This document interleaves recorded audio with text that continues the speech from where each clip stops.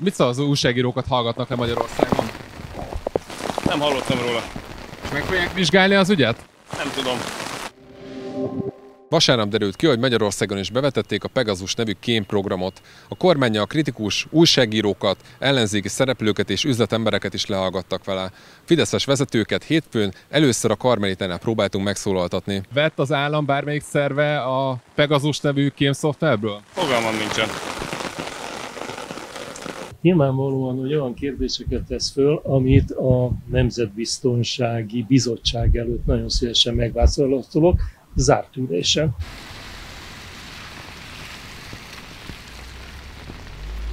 Miniszterelnök úr, a kémügyről megkérdezhetjük? Vett az állam kémszoftvert?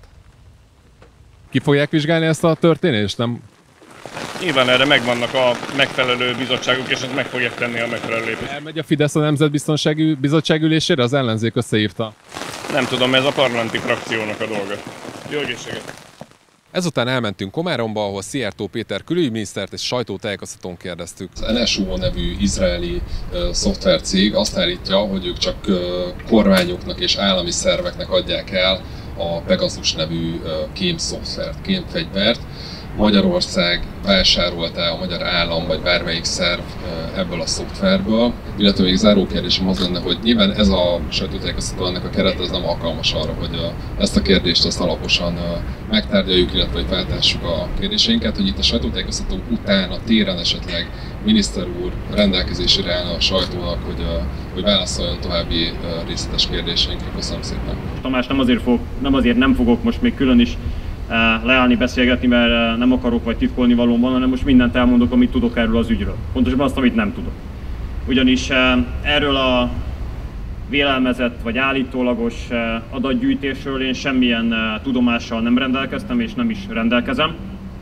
Annak érdekében, hogy megspóroljak önöknek néhány kört, a mai nap reggelén azt kértem az információs hivatal vezetőjétől, hogy a vonatkozó jogszabályok keretein belül nézzék át és gyorsan tegyenek jelentést arról, hogy van-e szükség, kell-e bármilyen lépést tennünk. Ezt tudom most önöknek mondani, Tamás, folytathatjuk, ha nem szeretném föltartani a kollégákat, ezt tudom megismételni újra, amit mondtam önnek, de hogyha a többi kollega nem veszi udvariatlanságnak, akkor még egyszer nagyon röviden szóljon, legyen kedves. Más kormányzati szerv végezhetette ön szerint, illetve hogy ezt a kormány ki fogja vizsgálni, szó lesz erről a következő kormányülésen, meg fogja kérdezni például Orbán Viktor miniszterelnököt, hogy ő neki van-e bármilyen tudása erről az ügyről, illetve arra vonatkozóan még nem válaszolt, hogy kinek állhat érdekében ön szerint Magyarországon az Orbán kormánnyal szemben kritikus szereplőket hónapokon keresztül lehallgatni.